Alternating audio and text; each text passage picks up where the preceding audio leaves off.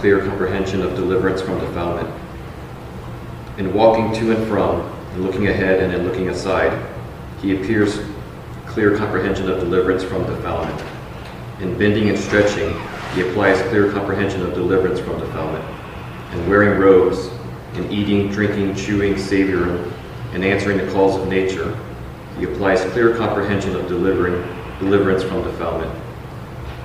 Walking, standing, sitting, lying down, and keeping awake, speaking and being silent, he applies clear comprehension of deliverance from defilement. Narration. The above stated clear comprehension of deliverance from defilement and mindfulness of the postures cannot be separated from each other. Everyone who regards the teachings of the Exalted One as worth grasping and mastering should practice, develop, and pursue these fundamental as meditation. Since life is engrossed in worldly affairs and defilement which taints, it is not easy to liberate from the shackles of samsara, repeated existence. The efficiency of this path lies in the practice of it. Therefore, one should be heedful, ardent, and mindful.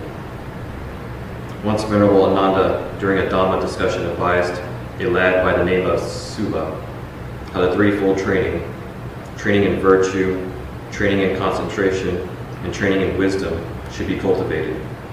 There, Sabha queried from Ven Ananda thus, "What, sir, is the concentration praised and commanded by your teacher, Master Gautama, the concentration that his disciples are advised to exercise, cultivate, develop, and pursue?" Venerable Ananda replied him detailing the prerequisites for the development of right concentration. The astute disciple must be virtuous, controlled in the senses, and contented. He dwells mindfully with clear comprehension. Then he spends time in secluded contemplation and tries to gain the tranquility of mind by subduing the 5 hindrances. The increase of these very things is the development of concentration. Mindfulness and clear comprehension play an important role here. One who has unrestrained sense organs cannot maintain to any clear comprehension for deliverance from defilement. Therefore, controlling of the sense organs is an essential fact. The Blessed One hath thus characterized the unexcelled development of the faculties of Ven Nanda. Monks, Nandas, restrains his faculties, eye, ear, nose, tongue, body, and mind in this manner. He is vigilant in regard to his actions. If Ananda wants to look towards the east, he does so mindfully. He makes himself fully alert and remains thus heedful, ardent, and resolute, abandoning sensual cravings, greed, and distress. Nanda has a clear comprehension of deliverance from defilement. He follows the same way with clear comprehension of deliverance from defilement when he is looking toward and looking away in all directions. The Exalted One further explained about the dwelling in mindfulness and clear comprehension. Monks, Nanda's constant mindfulness towards 4 foundations of mindfulness and clear comprehension of deliverance from defilement is such. Nanda is mindful at all times, wide awake and vigilant in regard to all sensations which, when they arise, exist and disappear. He is wide awake and vigilant in regard to all his perceptions when they arise, exist, and disappear. He is wide awake and vigilant in regard to all his distracting thoughts when they arise, exist, and disappear. Efforts for deliverance from defilement, clear comprehension, and complete awareness, these are the ways which the one cultivates true wisdom. Thus he dwells observing the body in the body internally, or he dwells in observing the body in the body externally, or he dwells observing the body in the body both internally and externally. Thus he dwells observing the phenomenon of arising in the body. Thus he dwells observing the phenomenon of passing away in the body. Thus he dwells observing the phenomenon of rising and passing away in the body. Now his awareness is established. This is body. Thus he develops his awareness to such an extent that there is mere understanding along with mere awareness. In this way he dwells detached, devoid of self or ego or living entity, without clinging towards anything in the world of mind and matter. This is how a monk dwells on observing, remains focused on all the bodily activities, body and body. The end of this section on mindfulness and bodily activities with clear comprehension of deliverance from defilement.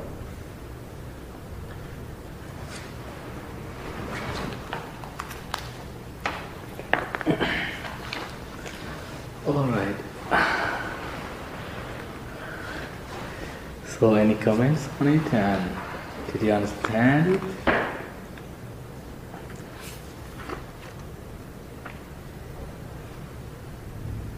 Clear comprehension of deliverance from defilement. We call sampajana pabbam. Sampajana. Clear comprehension and mindfulness. What did you get from that? Just you hear that, the text. Yeah. When you're aware, you are more fulfilled. Fulfilled. More. I don't know the word for it. More. When you have a comprehension of something, then you're more aware. Yeah. Of everything Yes. around you. Yeah. And you have more of understanding. Yeah. And you don't let any defilement to make a mess in your life. That's the point. Or we can say nothing can screw up your life if you are clear comprehension, if you have that. So otherwise, it's just a word. Just a word can makes you upset. It's just a word, a little word. And also, someone's little action, behavior, can make you upset.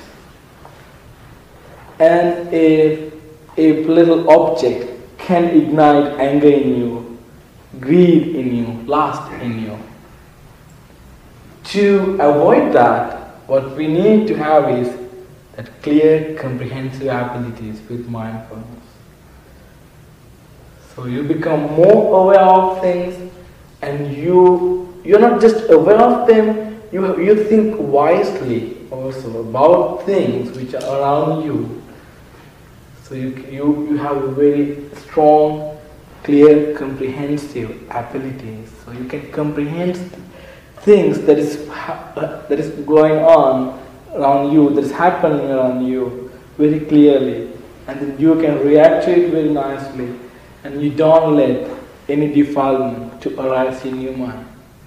As an example, so while we are here, all of you may have felt that a nice smell came out of the kitchen, right?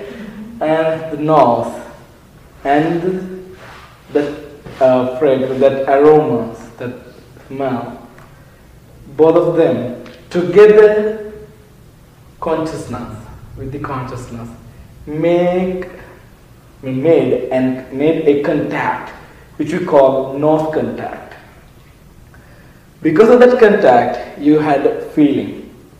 You may have it all, nice feeling. Okay, when is the dinner time? Oh, I can't wait. Should be delicious. Oh no, now you go to the kitchen, when we have dinner time, with, delighted mind.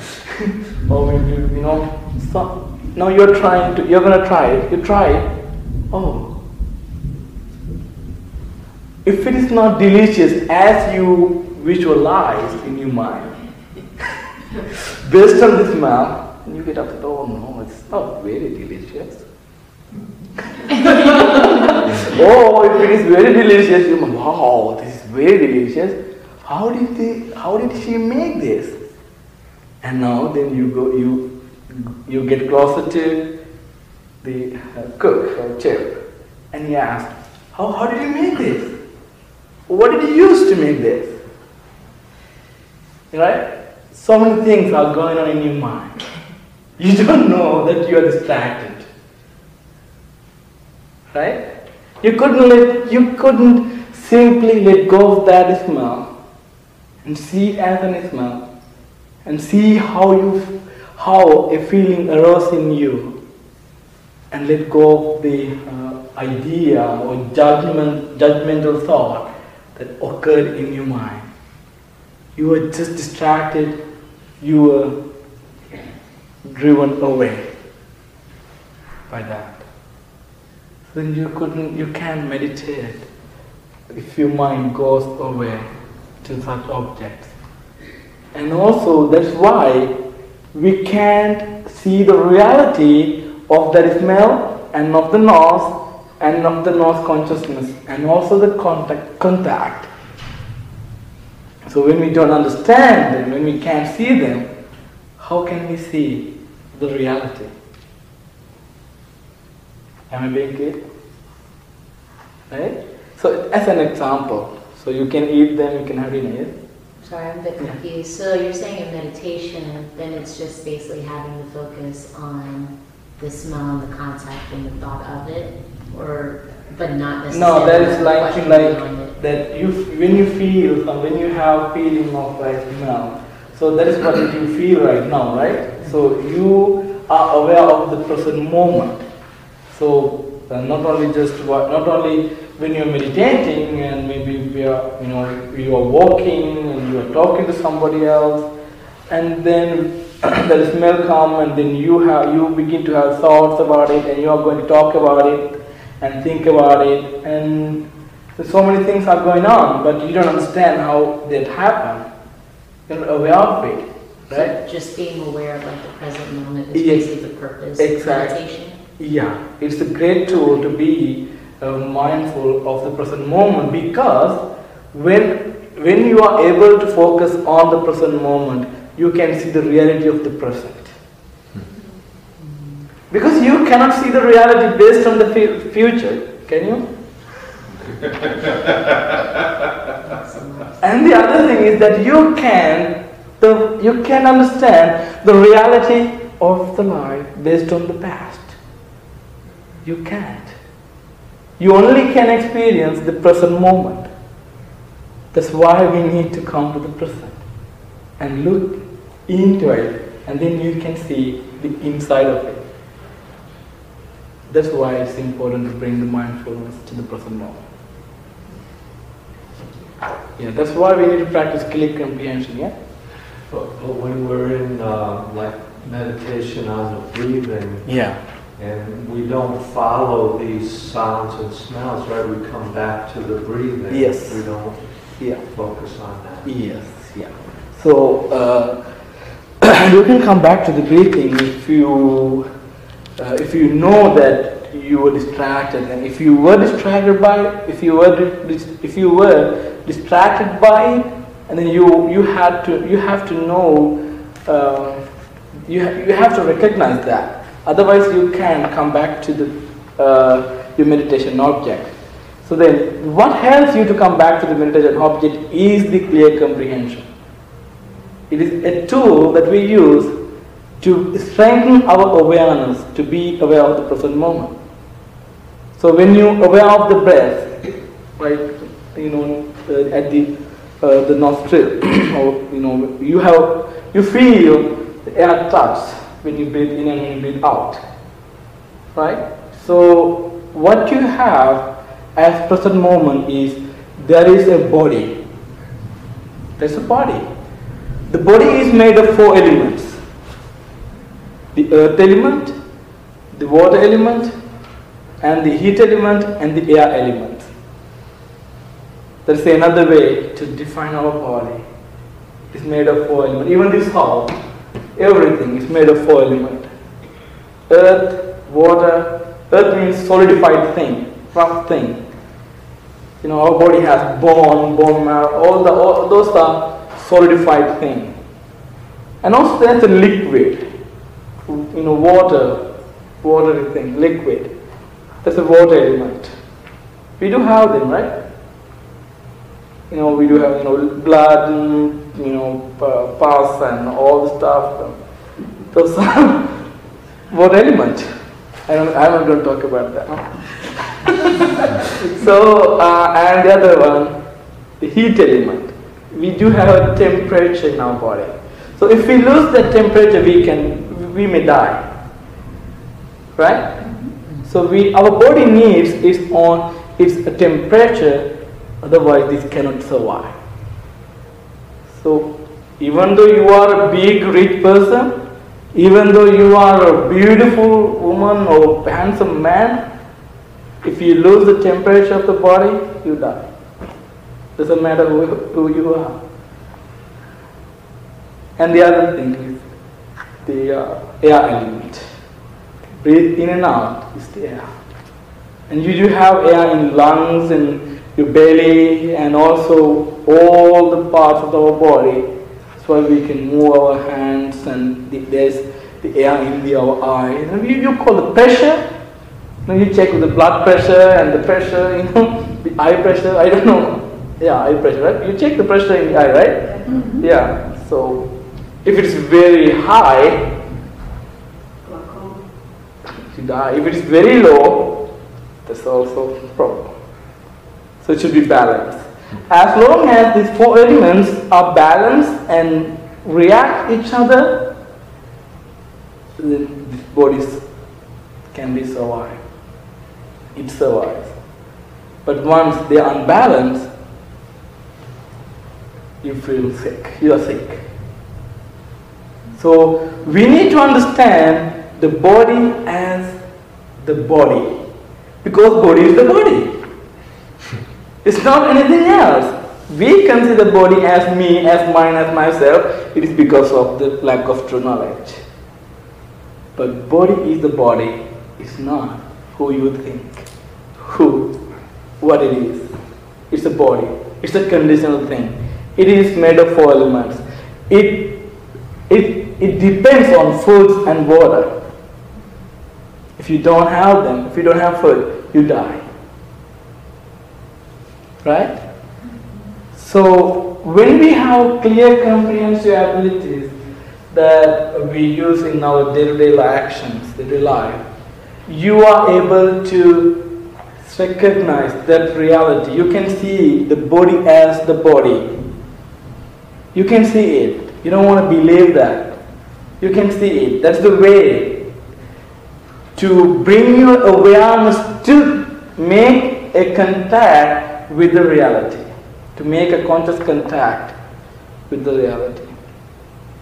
So if you want to see the games of the town, you have to go to the games of the town.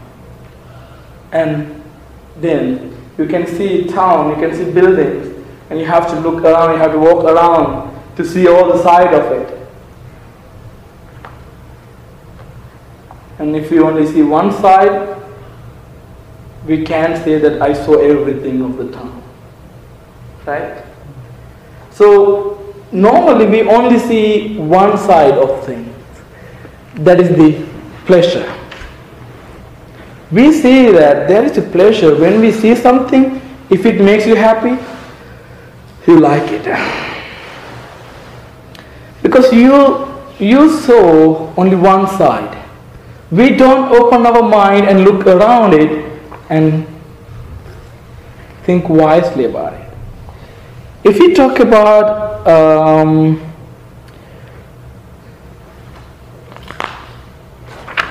this paper, so now you can see only one side. I only can see one side. Can you see both sides now? Now you can see that. But you have to look the other side.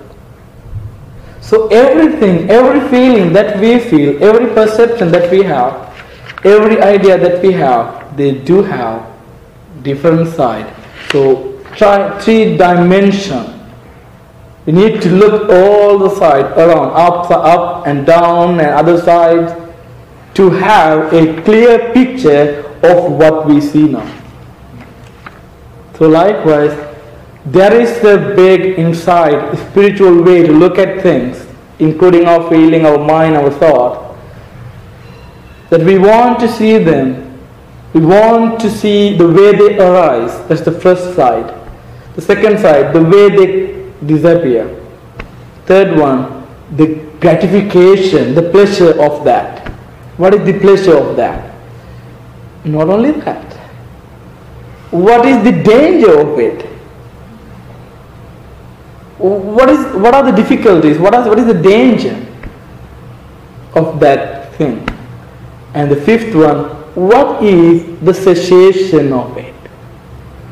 Once you see all these 5 things, 5 sides, you can make the right decision. So when we see things like that, we come to the last one, the cessation. What is that? The let go of the desire that we have towards that pleasure. Because we see that has an arising phenomena and vanishing phenomena, and also it has pleasure over it. And then if we only see the pleasure, what we do is we get attached to it, we like it. Because we only see the pleasure. So we like it, we enjoy it, but the thing is, at the same time, you are afraid of losing it. And also when you lose it, you suffer. You are stressful. You are under depression. You have fear, anxiety. Because you only saw one side. So then when you meet with the danger, but you don't understand the danger, so then you are so sad. And then you try to get help from somebody who maybe is invisible, maybe visible. Please help me, please help me. Then people tend to do that. They do think, because they don't understand the way they arise, the way they passed away. Therefore, naturally, because of the lack of true knowledge, then we tend to ask a help and give our responsibilities to others. Please take care of me. But it doesn't happen. You have to take care of yourself by seeing all the side of things. So if you see the danger of them, if you see the way things arise and the way things pass away, and then you see it has a pleasure, well, yeah, it's true. It has a pleasure over it. So you will feel that pleasure, but you are mindful of it and you have clear comprehensive abilities and you comprehend it very clearly. And then, because you know you can see the danger of it too, therefore you can remain and live without getting attached to it. And then nothing can bother you. Nothing can hurt you. When you are going to lose that, it doesn't hurt you. You're not suffering, you're not under depression. Because you can let go of it because you saw all the side of it. That is why you can make a right decision. Then you relinquish. Yes, sir. Yeah? So it's okay to enjoy the smell of the food, right? I mean, you can enjoy it. There's no problem enjoying it. When you feel it, Moment. yeah, wait a minute. When you have that feeling, you can't let go of that feeling. What you can do is, you can let go of the desire that you have towards that feeling. You cannot make that, make that disappear. But you want to be aware of it. It's going to disappear anyway. Right. So as long as you're aware. Only one thing you can do. You have to be aware of it and mindful and understand it very clearly. And be peaceful without being over-rejoicing. If you over-rejoice it, you just feel it. You feel it, but you don't get attached to it. It means you can live without that. But people, they can't live without that. Yes? So you're saying if you're experiencing sadness or sorrow, you just feel it and then just let it go? Yeah, I will tell you that when we have another session, then how feelings go and how you should understand that. The feelings, because there are three types of major feelings that we call happy feeling, sad feeling and neutral feeling. Neither of them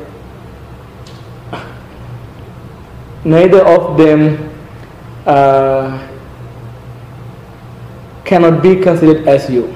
You cannot consider any of them as you, because they do change. So we can talk about that. So the clear comprehension is very helpful, that you need to apply it when you stretch in, stretch out, and when you look around, when you talk to somebody. If you have that when you talk to somebody, you will get less problem, because you don't talk useless things and unwisely, and you don't talk any troublesome words that can ignite anger in others. You talk nicely, and because you can see, you understand what are you talking about. You see it. It's very clear. So then, because you don't let anger to control you. You don't let defilements to handle you. You let Dhamma, the nature, to handle you. You let the wholesome actions to handle you. So that means you engage in wholesome action. So you are aware of everybody, everything, and you react to things nicely when you have clear comprehensive ability. That's why you need to be aware of the present moment and see them deeply. Then you see normally. So when someone blame you, so you don't react to it at once, because your major duty is not to let anger arise in you. That's the first thing. Then you can react to it nicely with kindness and compassion. You can avoid him. You can talk to him later when he's calmed down. But if you are going to talk back to him when he's angry, then anger grows very fast, like a fire. But if you talk to him later, once he's cool or she's cooled down, then we can have a nice conversation and let go of the misunderstanding. So it is totally up to the way we think and the way we look at things. That's why clear comprehension, the mindfulness, helps. It helps a lot. Even when we wear a robe, even when you eat food, you won't understand why you are eating food. Why? What is the purpose of having food? What is the purpose of having a glass of water? Why? You eat food to keep your body alive. You nourish your body. That is the purpose of having it. Not to grow your muscles and hit somebody and beat someone and show off ourselves to others, and I am greater than you, I am big than you, and I am good than you. No, not for those stuff. We only eat food to keep our body survive and keep hunger away from us and live comfortably without having painful feeling of hunger. That's the whole point of having food. So we think when we are going to eat food, when we have a bowl of food, we think we chant it. That's it. We comprehend the purpose. We look into it and we see why I am having food. More you become clear, comprehensive, and more you become mindful, you will not tend to eat at all the time. You will not eat sweet things at all the time. So you won't get addicted to food. So that means you can live without them. If you get addicted to them, you cannot live without them. You cannot live without a cup of coffee, because that means you are addicted to that. But we can live without a cup of coffee, a cup of tea, or sweets and snacks. We can live.